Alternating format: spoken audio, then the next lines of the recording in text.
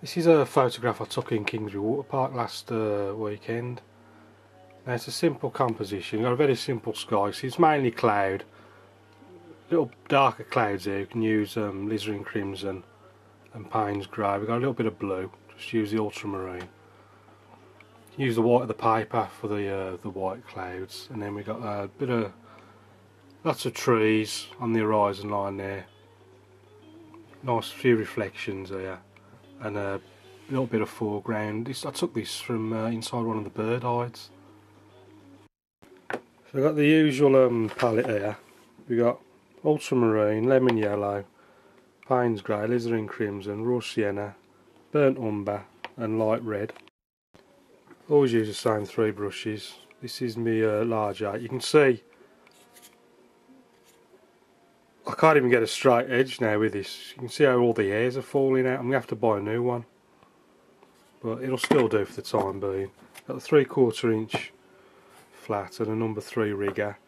If you're wondering what this Bob Ross painting knife, I've started using this for doing like boats and in harbour scenes, all the masts. You get you can get it nice and thin instead of using the rigger. I'll try and do a harbour scene demo at some stage soon. Got the water jar with a nice lip that takes off a lot of the excess water, like so. And then I've got my tea towel drying at the top of the easel, which I just wipe it on then, just take the rest of the water off the brush. Same paper I always use, 15 by 11 Fabriano Watercolour. It weighs 130 £. Tissue to hand if I want to lift off any paint. Never bother with artist quality. I just use the Cotman watercolour budget range. It's student quality, but it does the job for me. This one here is raw sienna. I use this colour probably more than any other. The lemon yellow as well with the greens along with the ultramarine. And then I mean these reds, like the alizarin crimson, and the other one, it's here somewhere, the light red over there. They last forever. I mean, I hardly ever have to top up the light red on here. And the same goes with the alizarin crimson. These are some masking fluid over here, but I haven't used it for literally years. I'll try and find ways around it, to be honest with you. It stinks. I just can't be bothered to wait for it to dry. I just ain't got the patience. So there's my reference picture over there on the laptop. Let's see what I can do on here. So I'm just putting the clean water on. See, I changed the water. I only change the water once a day, to be honest with you. I could do half a dozen paintings. I'll just use the same water.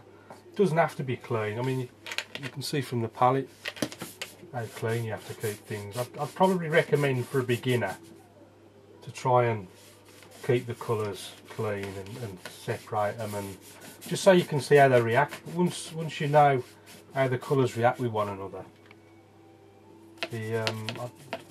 and you know what to expect pretty much. You don't have to keep it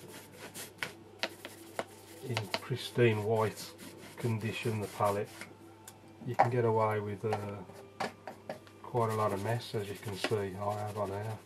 So anyway, that was raw sienna going on, and now I'm just going to brush in just a bit of blue. There's a bit of blue on this side, and then reflect it down into the water. The horizon's about 1/3 of the way up, so I'm just pulling that all the way across. That's all I need for that. Now there was those little clouds, the darker clouds, so I'm just going alizarin crimson, Payne's grey for those ones, and then just little light, just very light.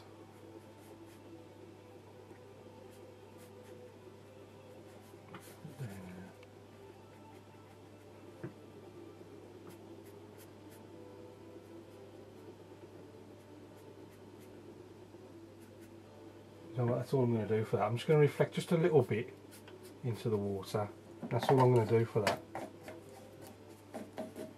So I didn't need to clean the brush then. I don't know why I did it, but I'm going back into all those sky colours again. Now I'm going to put in the distant trees next. So using the same colours as the sky, I'll push it right back into the distance. So again, just I've never got a lot of water. See, I can always do that. I can always sit the palette upside down and you'll never get water dripping off it. Just enough water to hold the hairs together, that's all you need for the most applications. So, third of the way up, and I'm just going to start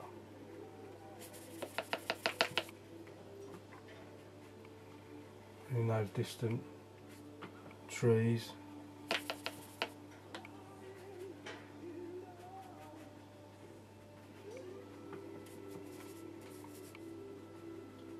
Just trying to vary the colour slightly as I go along.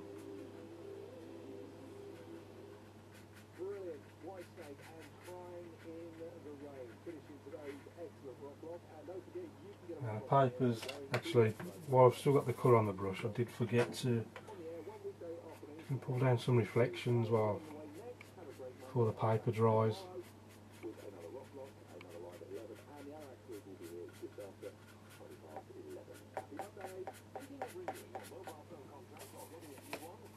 A little darker area, just to get a bit of variation.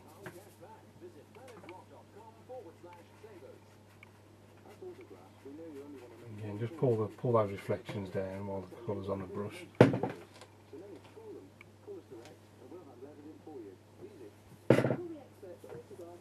I'm just going to pull the paper tight.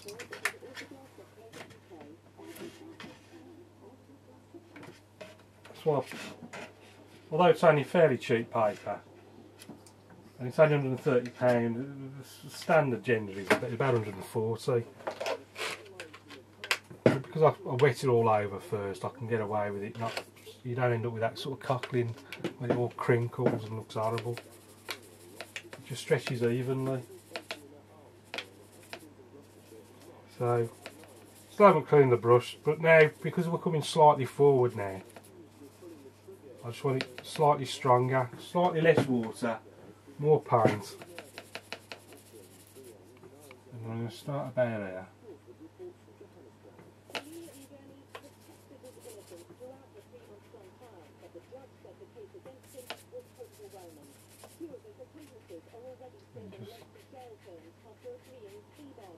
Not forgetting the reflections as I'm going along. Just about, the paper's almost dry now. You can see the difference between when it's dried or almost dried and when it's still wet. You can see how softer the edges are there compared to here. When it's dry you'll get hard edges. Just the same, you get hard edges putting them on this way.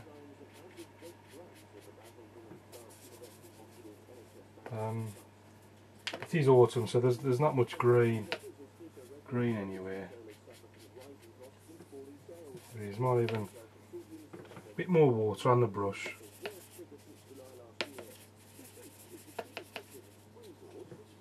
Then do a few this way as well.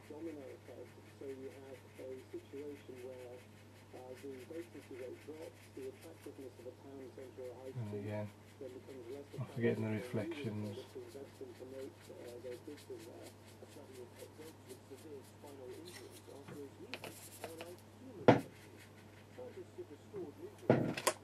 So that's that little corner of the scene done.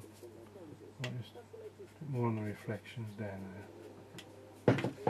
We got there now. I can just about there is the odd little building here and there. It's not quite. It's more in the background now, that isn't it? I'm still striking in. No, I should have put that in first. There's a couple of buildings there, but I think I've shot my bolt with that. What I'll do, I'll ignore the buildings. I'll just carry on with a few more of these.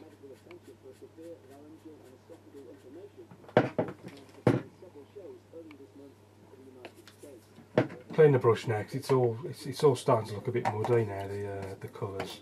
You see I didn't really get much variation.